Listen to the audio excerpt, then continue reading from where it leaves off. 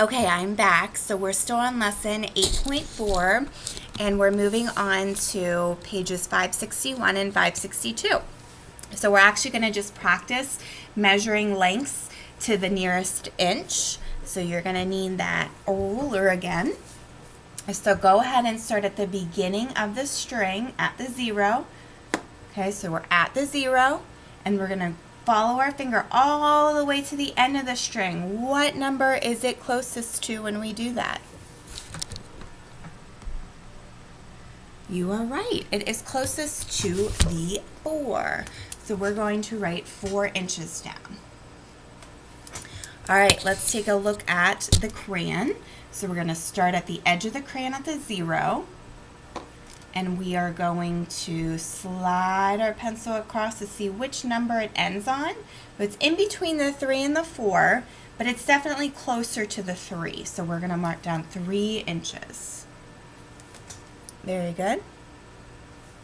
Let's look at the next one, number 7. So I'm starting at the 0 at the edge of the string, at the beginning of the string. I'm going to follow my pencil all the way across, and I can see it's closest to what number? Very good, the 5.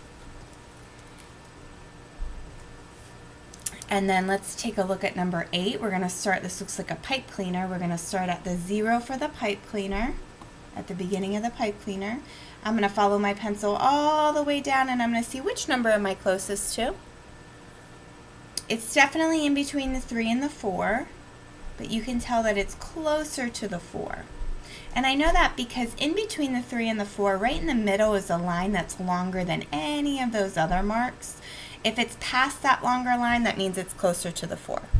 So I'm going to go ahead and mark down 4 inches.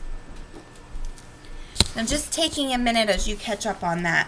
I know that 3 is a reasonable answer for this crayon because I know it's a little bit smaller than that string, which was 4.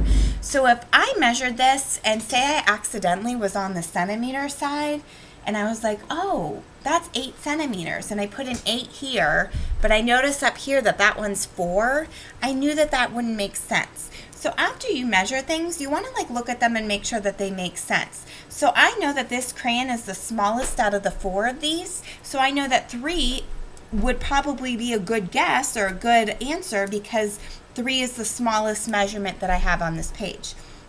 I can see that this blue string is the longest, so that means my answer should be the biggest. If it's not the biggest, I should probably go back and remeasure it, or maybe check and make sure that you are on the right side of your ruler, because sometimes you get confused and you're on the wrong side.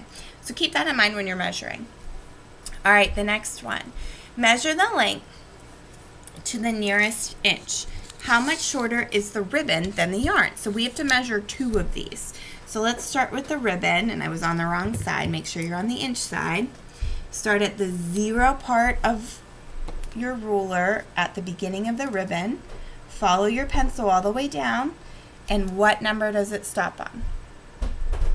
Very good, it stops on the 4, so 4 inches.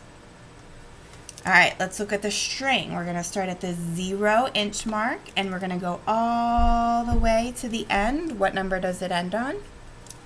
Very good, 5 inches. Now the question is, how much shorter is the ribbon than the yarn? So if this is 5 inches, and I want to know the difference of the 2, I'm going to subtract that 4, and I know it's 1 inch shorter. And that makes sense, because if you look at it, you can definitely tell there's only about 1 inch missing from the string to the ribbon. And I also am looking, just as I had just said, I know that these answers make sense, because if I look at this string compared to this 5 inch string, they're the same length. I know that 4 is smaller than 5, and this is a little bit smaller than that. So I know that those are good measurements and a good way to double check those. Okay, go ahead and flip your page. If you're not ready, hit the pause button, and then you can move on. We're going to move on to page 562.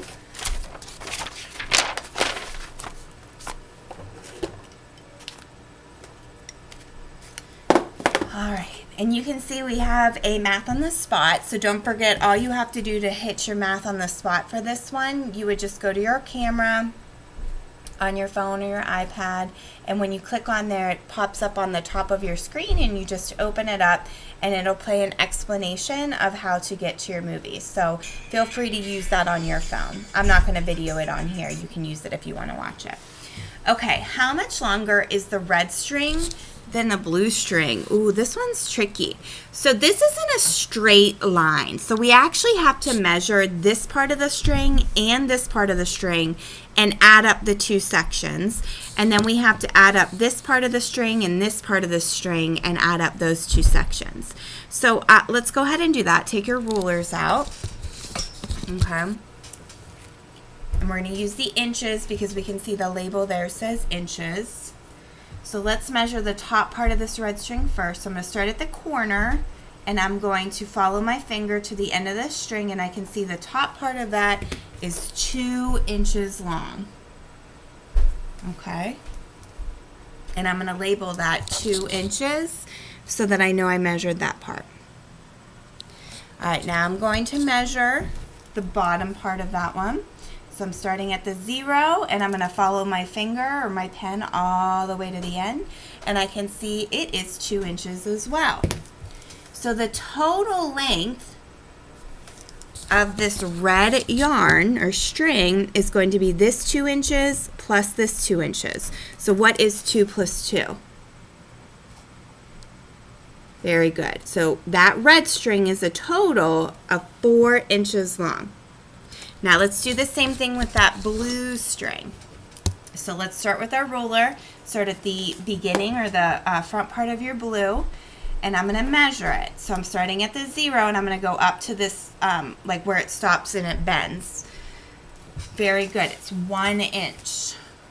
I'm going to label that 1 inch long.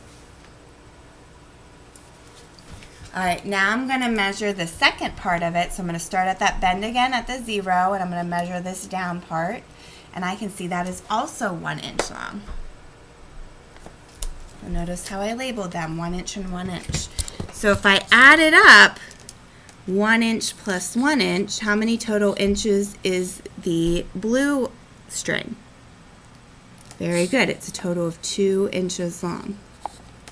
So it says how much longer is the red string than the blue string.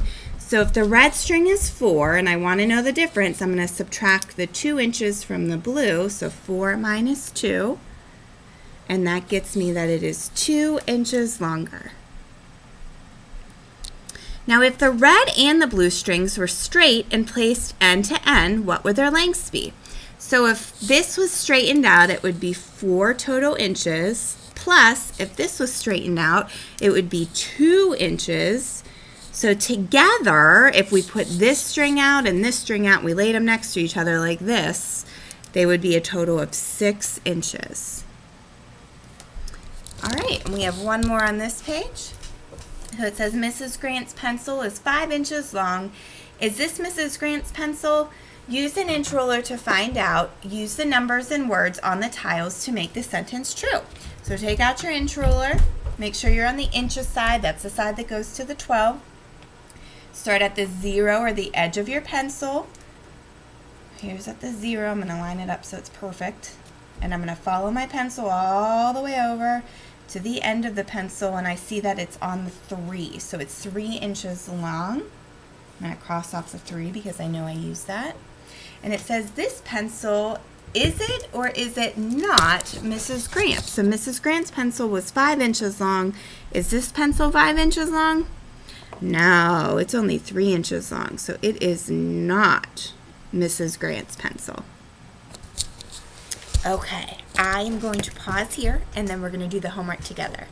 So I will see you back in a couple minutes.